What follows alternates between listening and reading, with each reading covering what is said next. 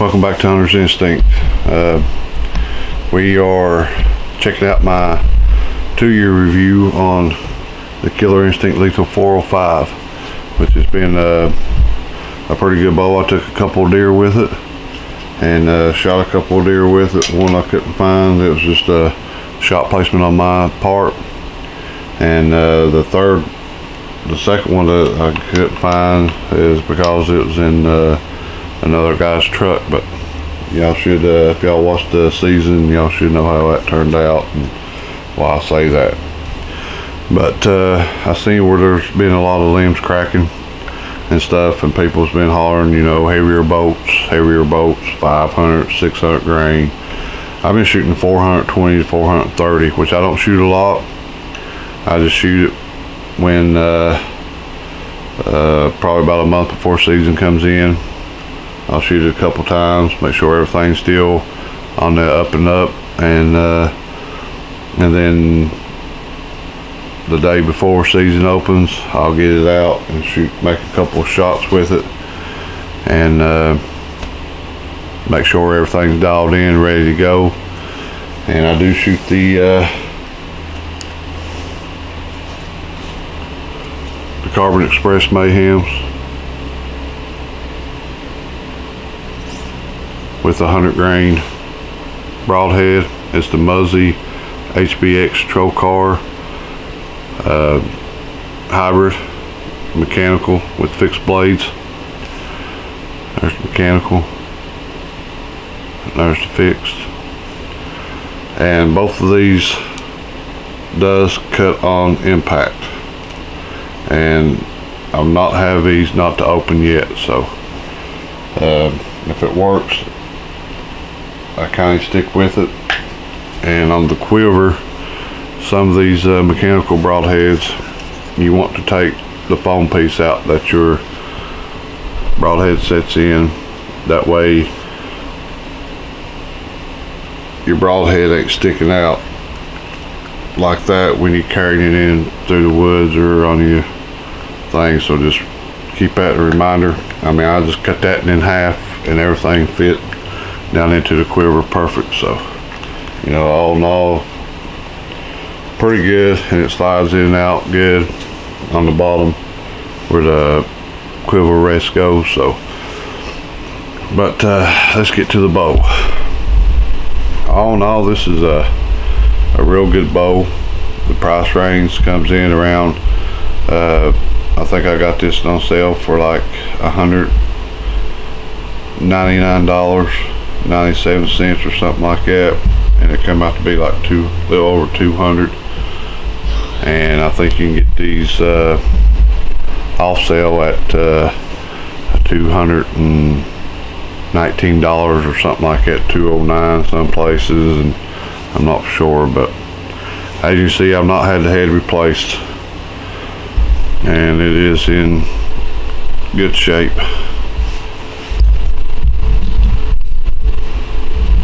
I mean, it's not in new shape, but I mean, I have put it through the ringers, going in blinds and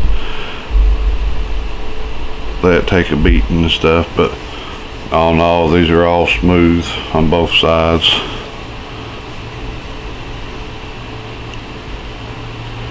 So, you know, I'm pretty impressed with it so far. No cracks, no nothing. Mind you, I'm not using a heavy boat. But here's where you know, I'm kind of disappointed. The first year I had it, I did have some problem with the string, and it's the servings. As you see, like let me see if I can get you a little bit closer over here on this side.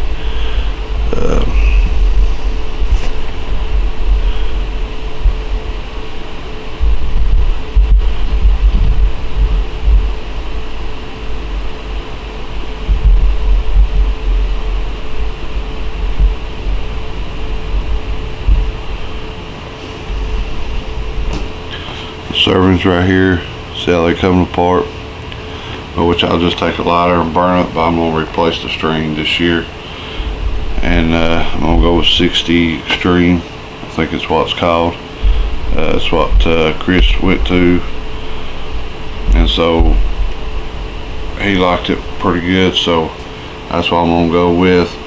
The cables, I mean, they're not in terrible shape, but you know, eventually I'm gonna have to replace them, because as you can see, like let's see here if I can get you in all that real good.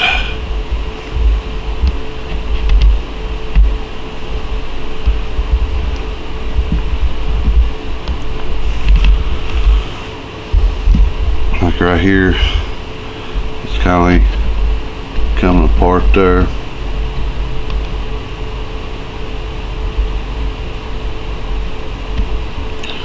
But I mean, it's not nothing major. I can live with it. But I mean, like I said, I will replace it later on. And the trigger,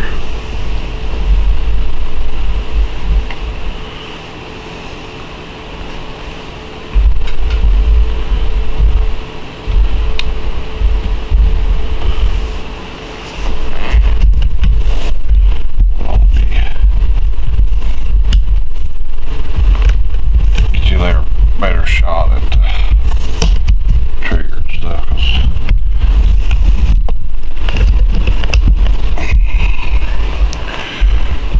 The trigger part of it is really good. It's got a nice swing around here a little bit.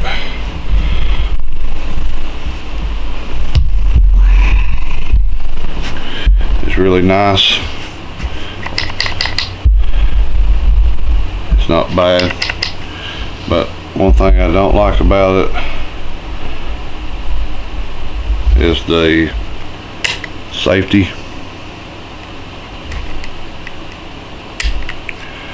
See how loud it is?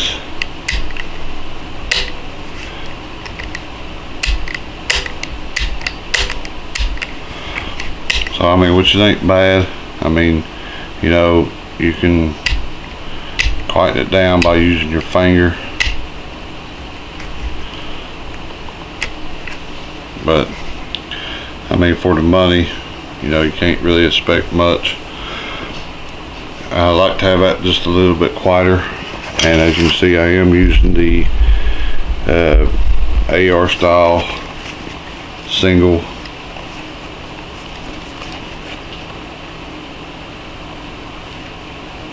I kind of like it real good.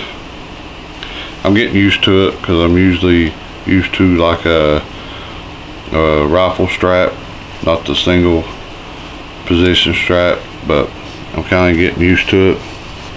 And this is the Killer Instinct one, Bone Collector edition, I don't know.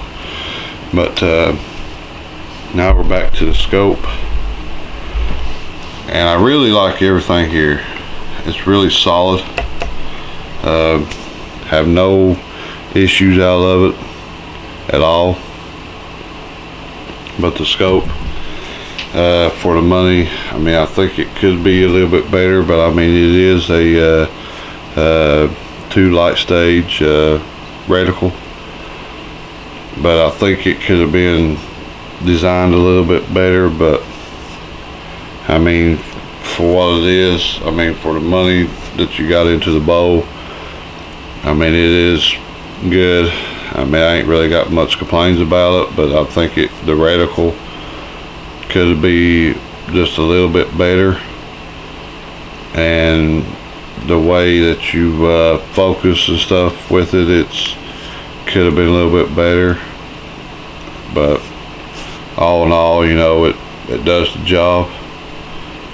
But you know, if I was wanting to buy a crossbow and somebody asked me, you know, what would be a good bow to buy for the money, I would tell them this bow here will be an excellent bow to buy. It's real nice and stable. I like the way it feels when you put it up to your shoulder and everything. I may upgrade the scope later on. I'm not really for sure yet if it keeps on shooting good. And the first scope I had on it that come with it, I don't know exactly what happened to it, if the reticle had broke or what happened, but not too long after I got it and got it lined up, I had to get another one.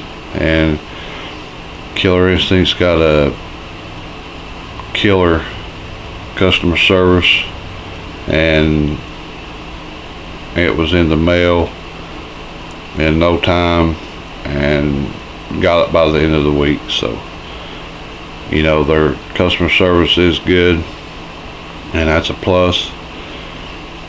And I just kindly hope they ain't building their bows around the warranty that they got. I hope they're building the warranty around the bows that they got, but they are putting so many crossbows out these days that it's, you know, it's going to happen where they don't get some out there that's kind of like bad. But I mean, it don't really happen much to Killer Instinct. So I mean, but all in all, it's they're good. I'm really satisfied with the bow and how everything turns out and how it's been working for me. And if you want to see how it performs, just go back and look at the past videos. I think in season 2 is when I started using it, and you can go to season 2. I used it a little bit last season. Excuse me. And but all in all, it's a great bow. If you're looking for a, you know, like they say, a budget rifle, this is a budget crossbow, and for the price point, can't really beat it.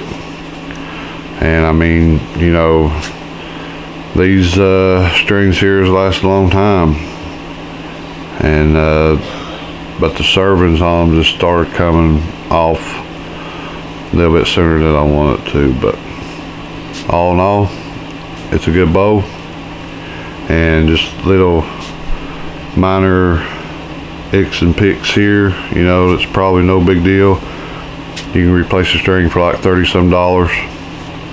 You can find another scope for like $80, or if you want to go with the speed ring scope, you know, it's anywhere from I think $88, $89, and sometimes you can find them on clearance for hardly nothing. So all in all, this is a good bow.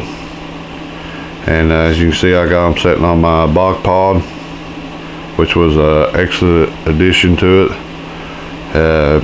It made setting up the bow and everything a whole lot easier for my daughter to shoot, for me to shoot, and for any youth or for any beginner, or you know, if you're just sitting in a blind or even on the ground.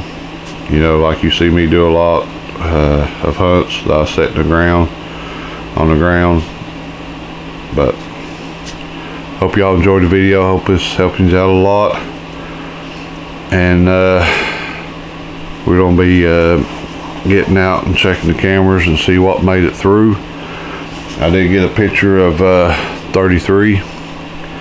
He survived, and hope y'all follow along with me to see how I set up on him.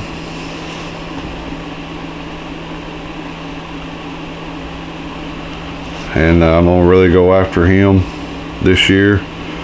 I could have killed him last year during rifle season, but I decided to let him go one more year.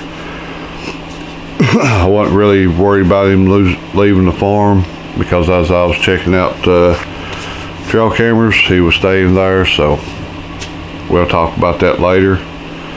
And hope this video helped you out a lot. Hit the subscribe, like, and share button, and we'll keep on bringing the videos to you, and keep on hunting, keep on shooting, and getting out enjoying the great outdoors. Thank you for watching.